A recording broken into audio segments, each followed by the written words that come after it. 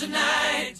Let's talk about everybody's favorite fat-bottomed squirrel, the Unbeatable Squirrel Girl, issue 43. Legacy, I think it's Legacy 53 or 55 because they did renumber this after a year. 55. I don't know much about this character, but when I saw the War of Realms tie-in, I thought it would be the perfect time to start reading Unbeatable Squirrel Girl. I've read her in the Marvel team-up, Marvel Rising, with Ms. Marvel, and I know she was the babysitter of Luke Cage and Jessica Jones back when Bendis was writing New Avengers. I remember her from that. And man, the other time I read her was in the 198 files when they were doing the After House of M, the Decimation, when they did that little thing. I read that on my Marvel Unlimited apps. Don't know anything about Doreen Green, really. I mean, I'm watching that cartoon animated series. I did read The War of Realms right before I read this one. I read War of Realms beginning to end. As far as that goes, it's only natural I explain my plateau and also what defines my name. Chillmonger, I do review comics and I do review movies, comic book related movies, but that's again, not an Unbeatable Squirrel Girl fan. That being said, let's get started. I wrote notes. The beginning part where it was words and words and words. As a comic book fan, we like pictures, love them. And when we get that, it's like a downer. But because it was formatted in Twitter, when she was talking to Tony Stark in that way, man, I can't believe you even used trill. I can't believe that you talk about money that much. It was great. Felt like Twitter. Awesome. Ryan, what's the dude's name? North? The writer of this comic book does a damn good... Where were they? Ryan North. Good job. Art, it's supposed to be what it is. I don't even think they had a color artist on this book. But it's supposed to be kinda lame. The next part of the book is when they jump into the digital world. It felt like an episode of Digimon. They went into the negative zone. That is crazy because I got a notification on the computer that said Comic Book University has reviewed Unbeatable Squirrel Girl 43. So be sure to check that video out after I post this one.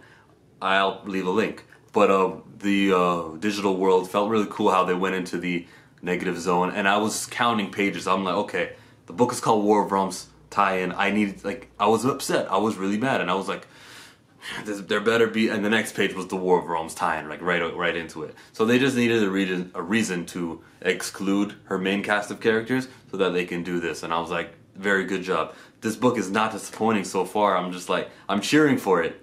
And once we see the graphics there of the War of Realms, she's talking to Loki, and right behind you got Black Panther, Spider-Man, and Iron Man, and because of the art, it felt more like the skirmish of realms. It just was so fun and cool. Although it was meaningful, it was a tie-in. No doubt. This is the conversation Loki is having with her right before his part in the War of Realms actual issue number 1. So I felt like, hey, this is serving a purpose. Now Loki talks to her and gives her a mission. Tells her that Earth's been divided. North America is here, has the frost giants, in the south, Antarctica, that was still Savage Land, that was belonging to Roxxon. Regardless, giving me context to some of the story of War of Realms. I didn't pick this up in issue number 1 of War of Realms, and maybe this will be just like a good pick-me-up, a nugget of information that we, the readers of Squirrel Girl, we get to read. So that's cool, it makes it feel meaningful. So he does convince her to go over to Canada, which is a large place. He doesn't have his fingers crossed as the art identified, which is really cool. And there's also another part in this book when they say the dates of a time. What's the date? And it's covered in a text box, and they joke that this is not an art bug. This is us taking care of. The reader needs to be able to read this 10 years from now. I should probably explain the sliding timeline theory. If that Captain America came out of ice 10 years ago, Spider-Man was bit when he was a teenager 10 years ago. So everything that happened in Marvel, even the books written in 1963, have happened 10 years ago, and we just pretend that's how it works. So when you write the dates in a comic book, it really kind of ruins that aspect of it. Now, the Frost Giants are up in Canada, and Squirrel Girl has her go at them. They milk the aspect of the suspense turning page to page, which I love, but they called extra attention to it. At this point, I understand why this book continues, even though sales are lower than some of the main, any other title with frickin' 43 issues, or 55 issues like I said, any other title. This is just different. I can imagine that the CEO of Marvel is like, loves this comic book. You're like, yeah, give it to me, okay. Who's writing it? Ryan Smith. Like, this is one of those that if this is making me happy, I'm just gonna continue this even though it's not taking that much money. You know it doesn't have a color artist, right? Does it really not have a color artist? It does, Rico Renzi. Still, it just doesn't feel like it's a book that's too expensive and takes too much thought. And maybe that might be disrespectful to the artist. I'm sorry if it is, but I feel like this is simple and it's worth the money and it's cost efficient and it's entertaining and it's different. It's unique from other kind of art. So I liked how they were, the suspenseful page turn though was to show us that there was an oak tree Ultron. News to me, but okay, it works. Next part of the book, it goes to her parents. They give her a new suit, Squirrel Girl suit. The writers jokes about how there were emails being sent to the editor of whether or not the suit should cover the fur on the tail, but it's insulation or it's not. Okay, I mean, that's what the bottom of the pages of Squirrel Girl is, and again, that's what makes it unique and that's what makes it worth it. So it's a new costume. They travel over back to the Frost Giants, and it took a while. Very funny, very comical.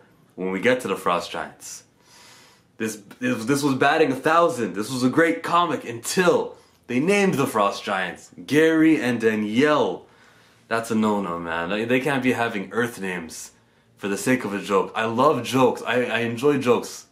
But just like I did in my Shazam review, which is something you should check out also, I don't like when they make jokes that ruin the mystique, the story. I'm invested, but the joke took me right out of everything. For example, and this ain't a major spoiler for Shazam. Shazam hits his head on the train, as he learns he's taller than what he usually is. Hits his head on the train, but Shazam is a superpower who can take bullets to the face and stuff. Why is he acting like that? Hurt me. You know, just for the sake of a joke, we wouldn't sacrifice. So they named Gary and Danielle the Frost Giants. And don't give me that, well, you know, doesn't matter. Maybe we Earth people from Midgard got the names from that, and I don't want to hear it.